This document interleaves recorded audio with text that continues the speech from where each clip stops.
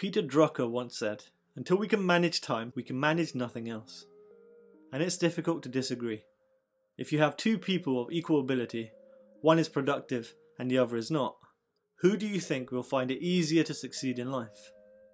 And it's all the more important for teenagers. Why? Because the habit of time management, or the habit of mismanaging time, will stay with your teenager for the rest of their lives. It will dictate the quality of their life. It will dictate how much they struggle, and it will dictate how far they can reach. Believe me, mismanaging time is not an attribute associated with successful people.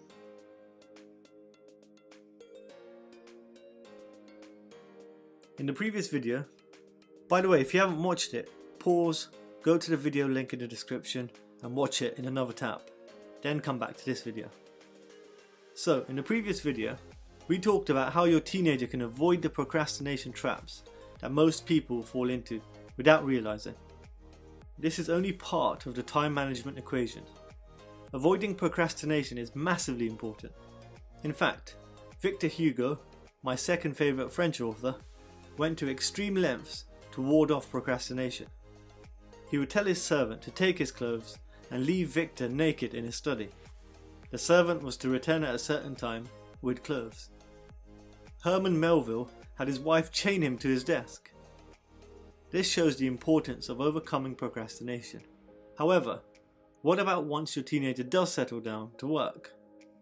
The element that comes into play is productivity. Phase 1 might be to begin, but phase 2 is utilizing time effectively.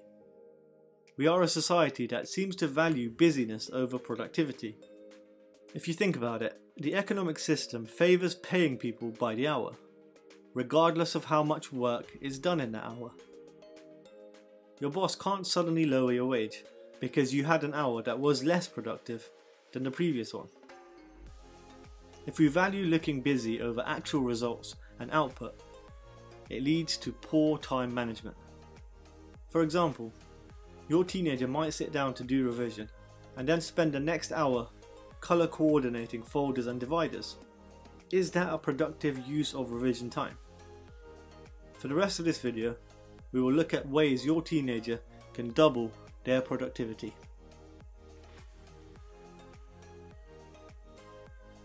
The first thing your teenager can do is eat the frog. I'm sure now I've got your attention. I'm not dispensing French culinary advice. What I'm referring to has nothing to do with food, thankfully. What I am talking about is the most difficult task your teenager has to do.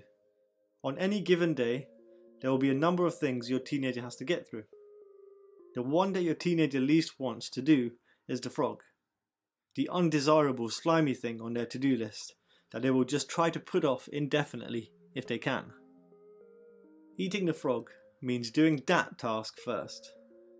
Getting it out of the way is the best way to avoid not doing it.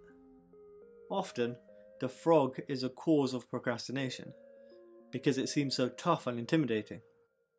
It's a feeling in the pit of the stomach, knowing that it needs to be done, but you don't want to do it. Like the feeling you might get if you swallowed a frog, funnily enough. This feeling will hang over your teenager, making them feel worse and worse and worse.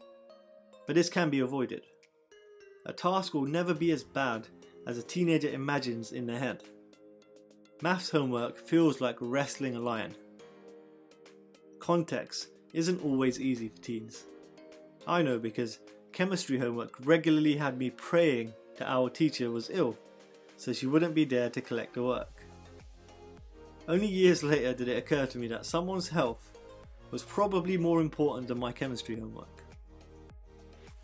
But I only overcame my aversion to this homework by doing it first. It was a crazy transformation. My teacher thought I'd started working 100 times harder or something, but all I did was eat the frog.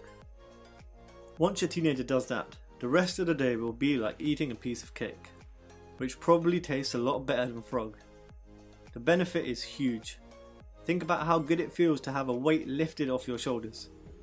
Remember how energetic and optimistic you suddenly felt? Well, your teenager can recreate this feeling every single day by eating that frog. If you really want your teenager to do productivity right, then Pareto's law is a must, because it will save so much time and energy if done right. Pareto was in his garden one day, and he realised something quite amazing. Well, amazing might be overstating it just a little bit.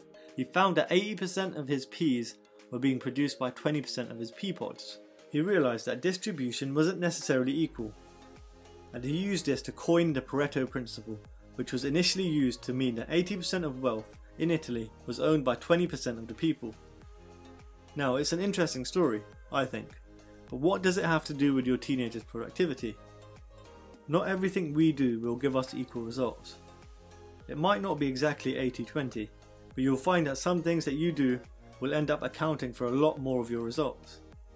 For example, when learning a new topic in chemistry, my favourite topic, your teen might spend 80% of their time reading from the textbook, 10% of their time watching a YouTube video on the topic, and 10% of the time making flashcards.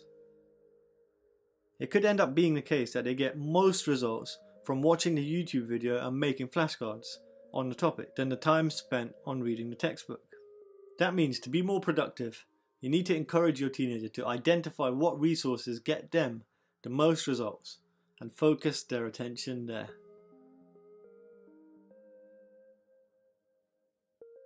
Leading on from that is Parkinson's law, which states that work expands so as to fill the time available for its completion.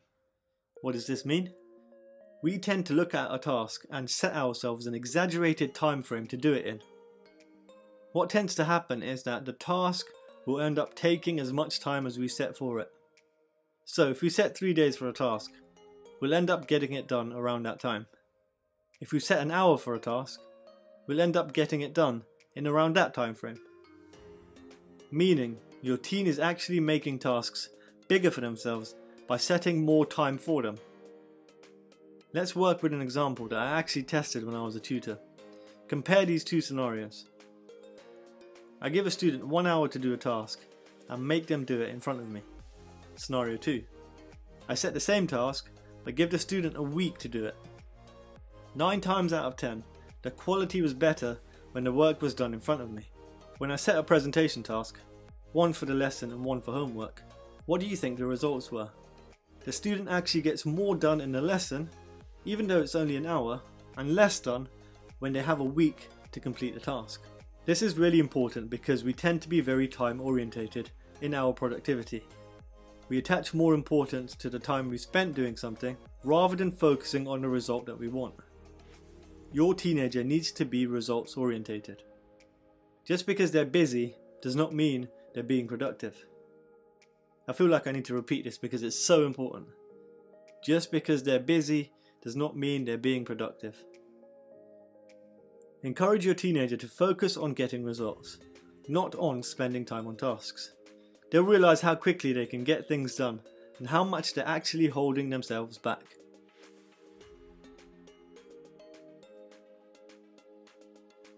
If you want to do anything, get your to-do list right. How many times have you created a to-do list and not even come close to completing it? That's because you've been doing it wrong, and so has your teenager. To make a to-do list work, it helps to incorporate the following. Make the to-do list the night before. It allows your teenager's brain the time and space to mentally prepare for what needs to be done. The actual to-do list itself needs to be jigged a little bit. It can't just be a long list of unorganized one-liners. Every task needs to be organized according to importance and urgency. Even with an organized to-do system, your teenager must not forget to eat the frog first. Thank you for watching. Don't forget to subscribe, like and comment. And most importantly, don't forget to join the revolution in parenting. Bye for now.